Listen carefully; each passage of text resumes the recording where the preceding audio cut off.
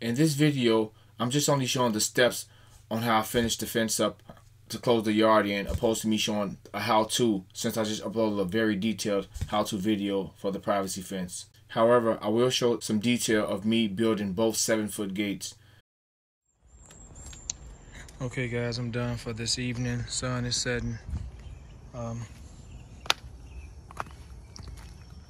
pretty far here, somewhere here.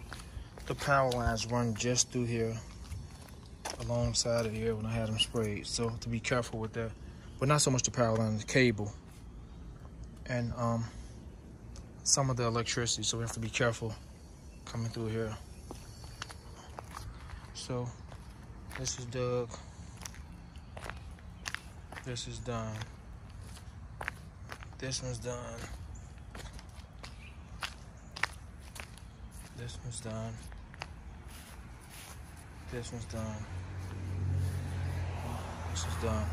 So the opening, the gate opening will be 15 feet. Both doors will be 7.5 feet across. I was gonna make them 14 feet, but I was able to go over an extra foot to give me more space for the opening. Especially when we pulling the race car out, or just pulling in something big up in here. I want to have all the space I needed. And the small gate will be 40 inches across. This is the opening for the small gate. 40 inches will be from there. Okay guys, I'll update you guys. Got the wood, got some long wood for my gate. Okay guys, I'm done for this evening. It's about 6 o'clock. Let me show you guys where I'm at. Okay, got the post in, they're level, the plumb, beyond straight. They're super straight. Just remove my string. Everything cemented. This was the hardest one to get perfectly right. I have to move a little bit more blocks than I wanted to, but it had to be perfect with this one. The opening is 40 inches for the door, which is perfect. If I want to pull my tractor, we come through the big door. I put 2 bags of cement in this one and 2 bags of cement in that one, because they're gonna hold 2 big doors. Yeah, but the opening is nice. And the other one's just a bag, cement. And I'll cover it back up with the dirt.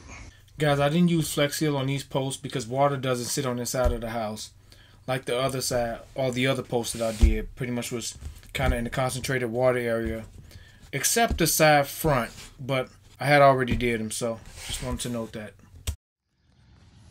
Okay guys, I'm done with the rails. I even closed I bought some 2x4 by 14, cause I got the post to line such like perfectly straight that I was able to go with the 2x4 by 14s and just run them all the way across. And this has also allowed me to eliminate a lot of the cutting. I'm going to construct the gate as is. I'll put a frame on the back side of this. I'll just run some boards on both sides and I'll kind of brace it like so, since it's swinging open. Yeah, this is where I'm at right now. Kind of went to the side so I can kind of get a picket. I have to be careful for that piece, so I don't want to go too far over. Yeah, so this is where I'm at, guys. With these rails, these are also 2x4 by 14s. Like I said, the posts align perfectly straight. Like so, what I did with these, extended them out. So I'm gonna take my saw and just make a cut. Just trying to make the work easier, guys. I want to eliminate some of the cutting with the. I've got the circle saw, working that out today. So I'll just take it and just chop that off and have a smooth layout. I went over here to the neighbor's gate, so I'm kind of close it in. As you guys can see, how the ground slopes down significantly bad up in this area, and it just straightens out. So the pickers will run high here, run even here, slope down a tad bit, and just run across there, even with the 2 big doors. So let me construct this and I'll leave it there, and I'll start picking it before I cut it out and put the hinges on it. So just showing you guys where I'm at right now. I'm just chronicling this build opposed to showing the how-tos. Guys, the only thing suck about this is I'm gonna have all this blacktop. I'm gonna have this blacktop. And they're gonna redo that over, and they're gonna run me a path to the pole barn all the way from this strip. And they were gonna do this, so we gotta kind of figure this out. This sucks that I'm just not thinking about it. We're gonna blacktop that. Okay guys, I just got the last of the pickets. I also stumbled across someone who saw me loading pickets and asked, would I do their fence? Oh, as much as I'm tired of doing the fence, the guy kind of seemed to be nice and said his fence was in bad shape, so who knows, I may help him out, post on the channel.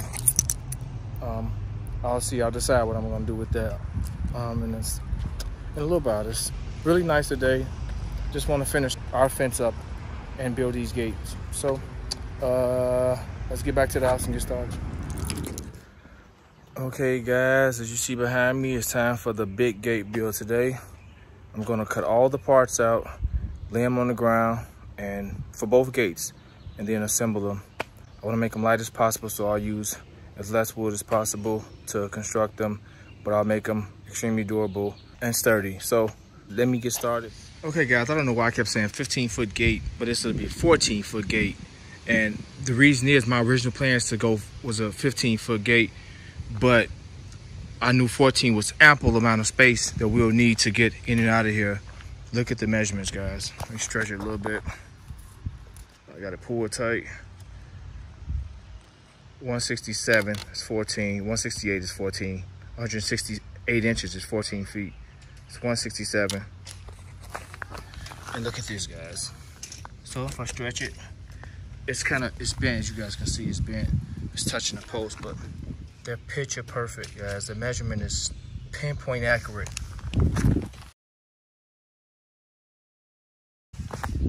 Pretty much great work. And look at how I got this offset. So it's right at 14 feet. Both doors will be right at 7 feet. They'll be 83 inches apiece. Look at this. I'm pulling tight at the bottom.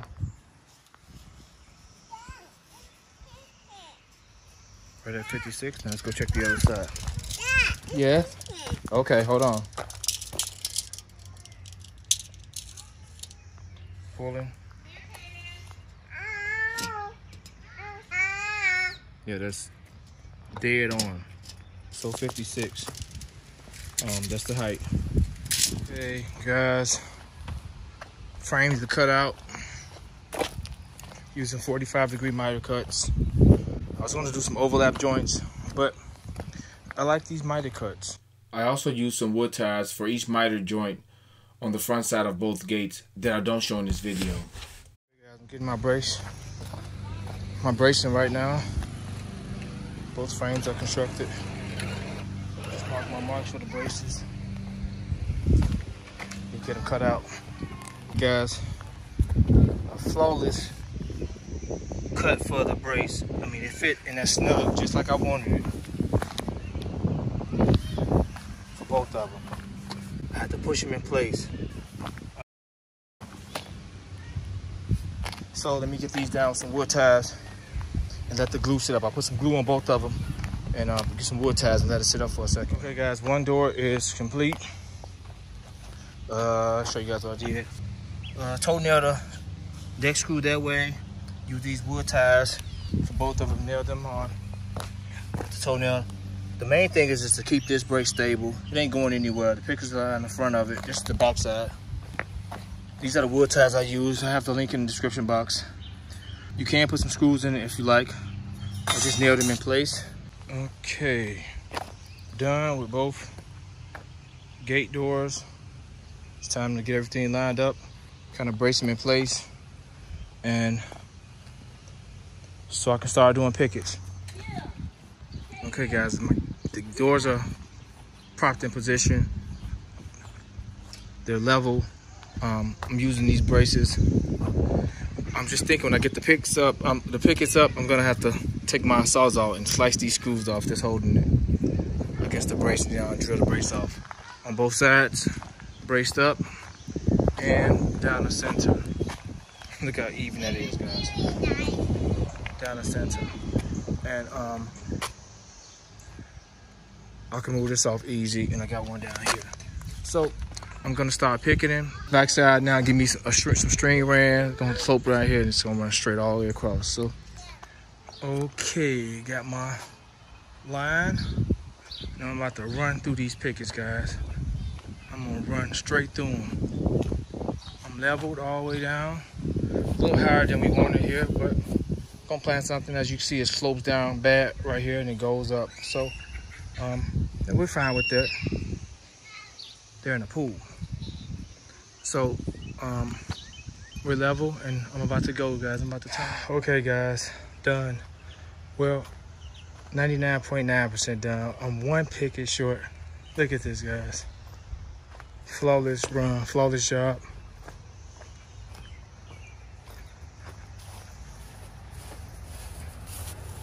It's not quite a picket, but look how even that is.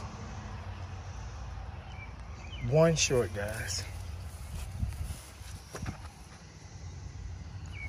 Let me show you guys how I look from the backside. Okay, guys, gotta look from the backside. Great job, great work. The sensor don't need to be there. That's not holding by anything.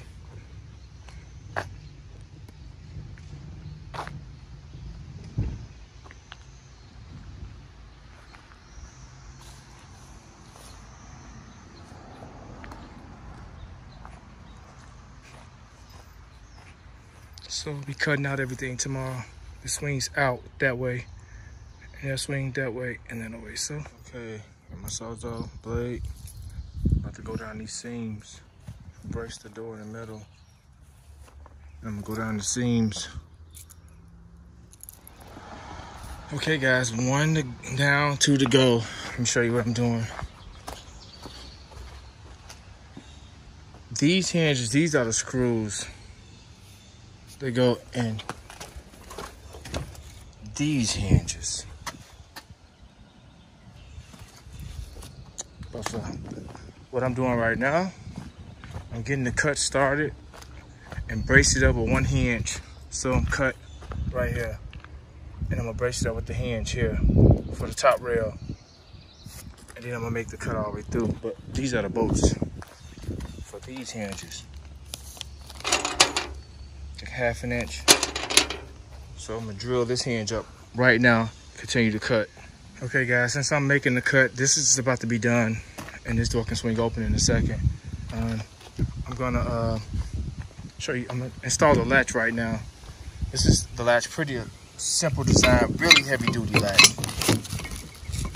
I believe this is made out of steel and powder coated and for weather. Extremely durable, but you got this much play depending on the width of the gap between your door, whichever one you want to latch. So simple, just some screws. This is a very simple design. You guys can see how that mounts here. So you can't kind of mount it wrong. You just want to go up here. It's designed to run right across the 2x4. Like perfectly. You just want to kind of gauge your height where you want the latch to be.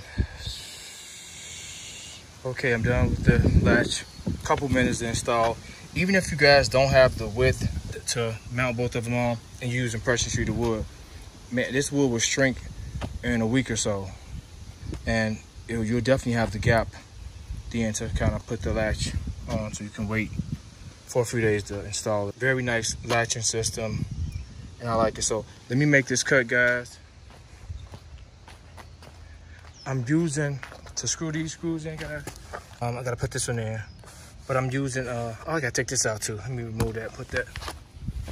I'm getting it started with these screws, and I'm putting these in using my impact.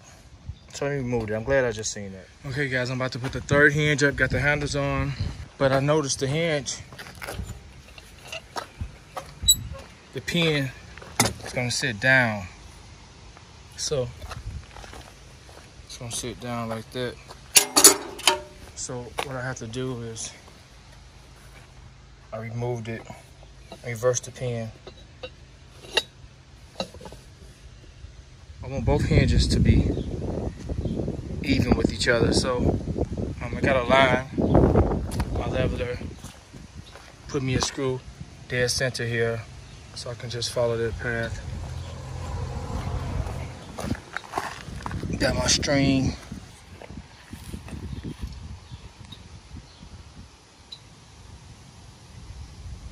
Dead center. So I'll do the bottom one like that. Okay, I'm done for today. We's about to get a bad storm, guys, a bad windstorm. I'm not gonna remove the braces yet. Look at the wind, it's already picked up right now. It's blowing, don't look like it, but it's blowing. It's supposed to get gale force winds in a few minutes, within the next hour, and lots of rain. I'll show you guys. The gate is completely on its own weight right now. Those blocks can't get removed. So I'm one handle short and one picket short, but and a latch for this. I'll show you guys something else. This also, I'm gonna put a latch here, the one that pulls up and twists, push down into the ground to keep this door solid. One of them I'll use for support.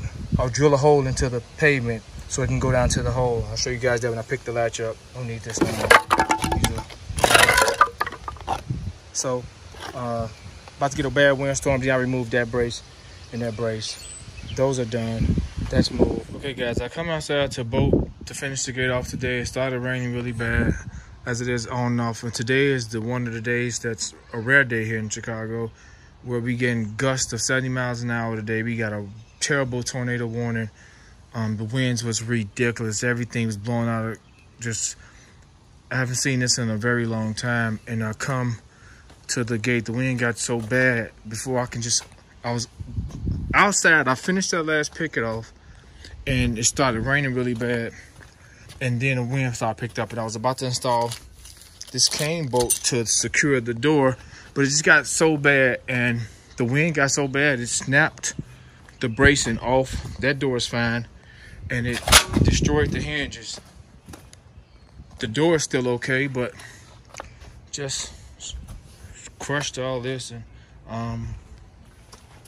just a bummer. I just was gonna install the cane bolt here and brace it in the ground. I would have had no issues.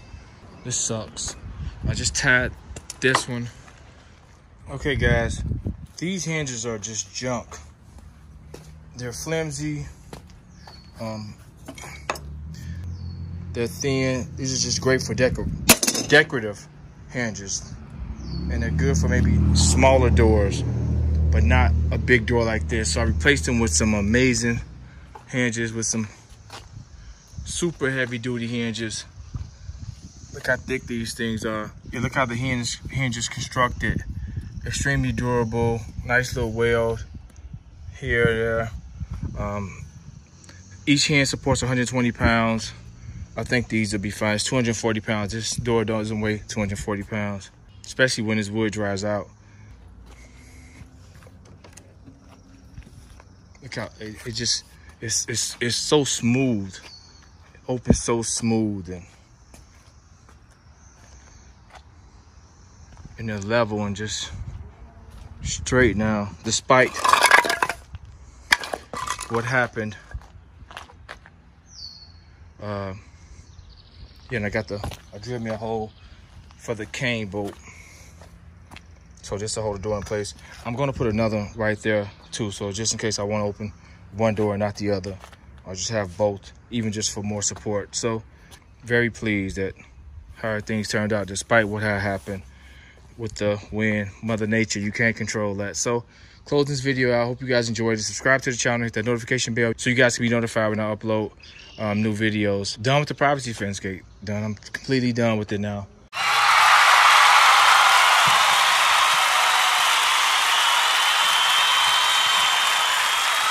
I'm gonna add a latch